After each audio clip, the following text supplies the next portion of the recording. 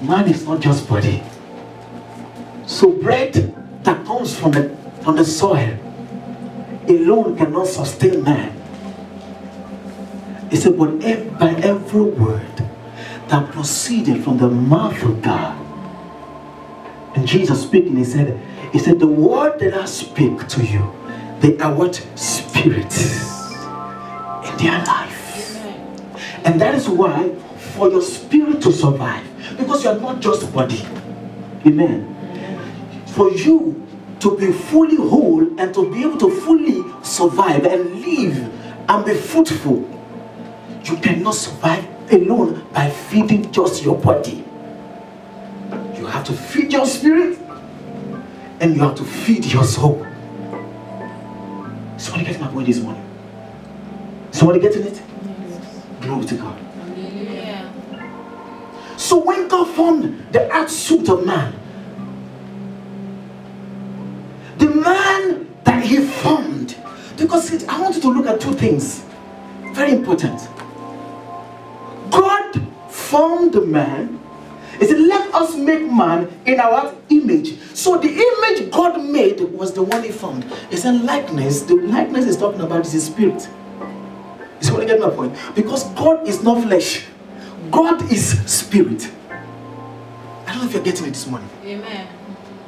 Jesus said God is spirit. So those who must worship him in spirit and in truth. So if God made you to be like him, that means the Jew is talking about is not his body. Somebody getting me? Because God is not made of dust.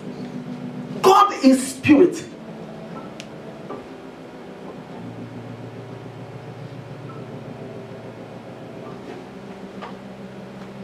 Talking about likeness. Likeness is not just, this person looks like you. No.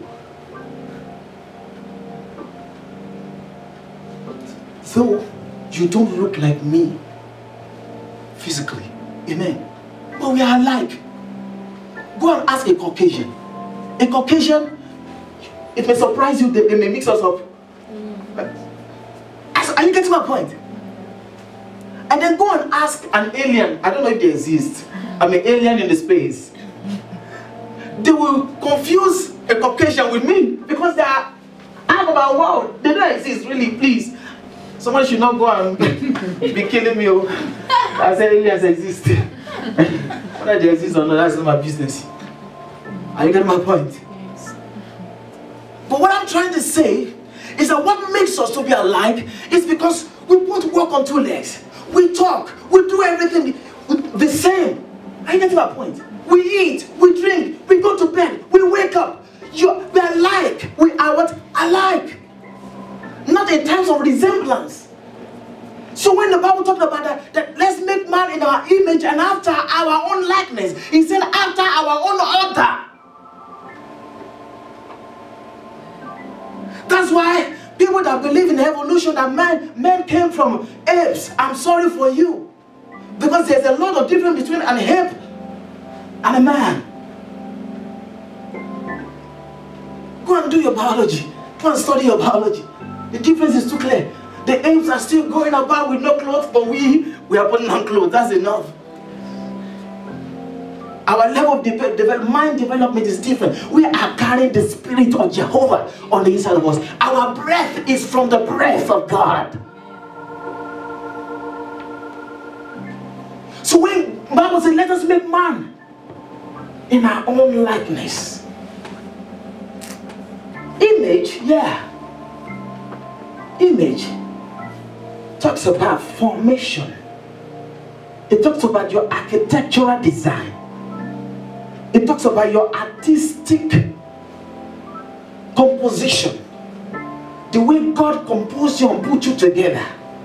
That's image. Are you getting my point? That's why he said, thou shalt not serve any graven image. What is it talking about? It's talking about something that's been sculptured. Amen. Amen. So the image, yes, is like God.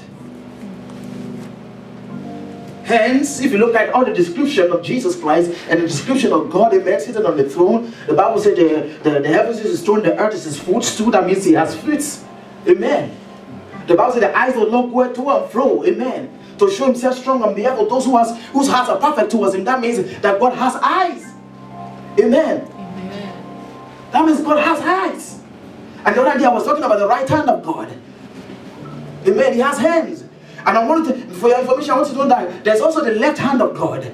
So whenever there's judgment that is about to be released, it comes from what? The left hand of God.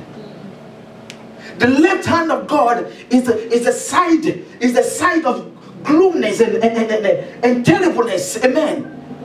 Also, I don't want to use the word also.